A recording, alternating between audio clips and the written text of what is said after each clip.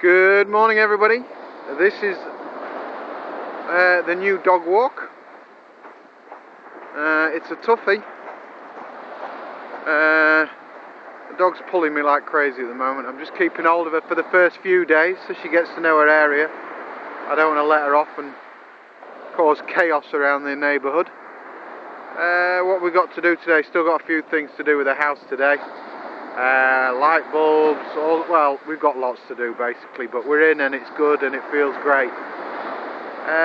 Just the fact that we're in November, weather's going to be good, but if you're thinking about moving over here, if you're thinking about living here full time at any stage, and you're not sure what the weather can be like, here's another little weather pointer.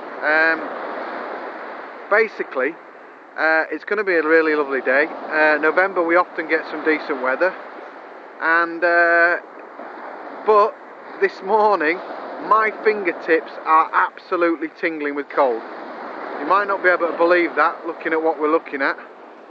And they're the two islands, the Erakusa, Madaraki, and pointing over there, that's towards Rhoda and Akaravi. Fantastic, isn't it? Really, really nice. I'm loving it. So is the dog. She's pulling my arms out.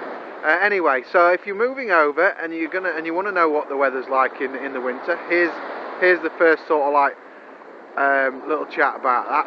It gets very, very cold, and some people don't seem to realise that. If you're obviously only visiting in July and August, and you've only ever seen the place 30 degrees plus, it may come as a bit of a shock to you that it can be down to, I mean, this morning it's got to be 3 or 4 degrees.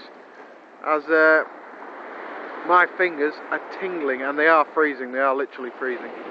Anyway, I'll love you and leave you. We've got lots to do today. Hopefully this will whet your appetite for Corfu today. See you later, guys.